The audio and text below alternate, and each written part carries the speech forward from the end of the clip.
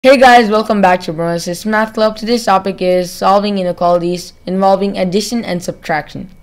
So I'm going to be solving inequalities that have variables in them and they deal with addition and subtraction. So let's get started.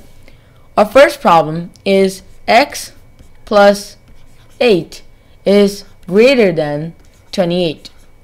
So to solve this, we have to use inverse operation. Since we're adding x and 8, we have to subtract by 8. So we're going to subtract by 8, and 8 and 8 will cancel each other out, so we're left with x.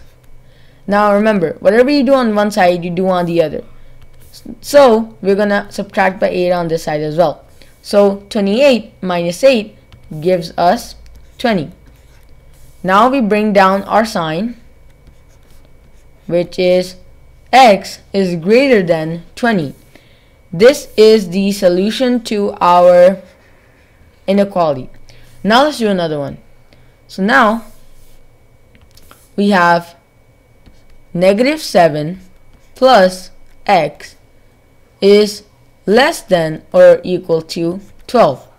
So how do we solve this? Remember, first you have to do the inverse operation. Since we're adding negative 7 with x, now we're going to subtract. We're going to do the inverse operation. So if it's negative 7, we're going to do positive 7 on both sides.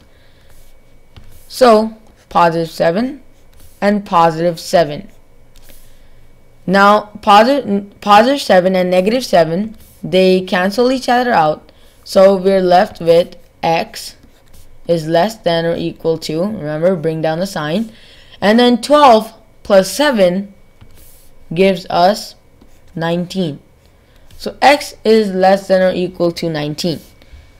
This is the solution to our inequality. So thanks for watching this video, and we'll see you guys next time. Bye.